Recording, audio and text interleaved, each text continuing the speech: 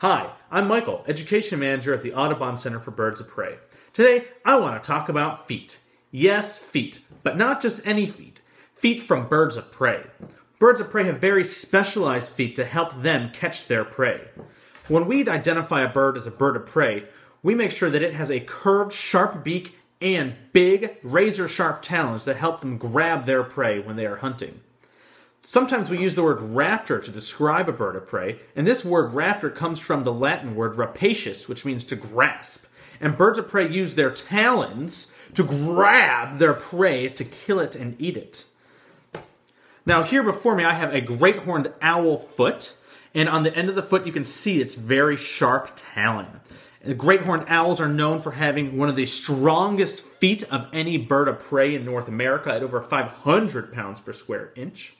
This other foot here I have is from an osprey. They're known for having some of the sharpest talons of any bird of prey. They're very razor sharp.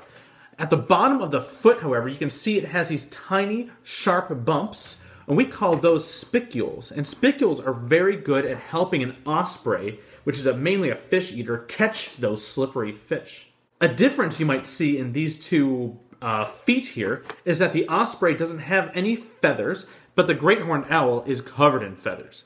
This is because the great horned owl has to stay silent as it's trying to catch its prey, and it has those feathers to help keep its foot silent when it's flying around. The osprey doesn't need those feathers because it hunts fish, and fish are below the surface of the water. If it had feathers, it'd be a lot more difficult for it to catch those fish.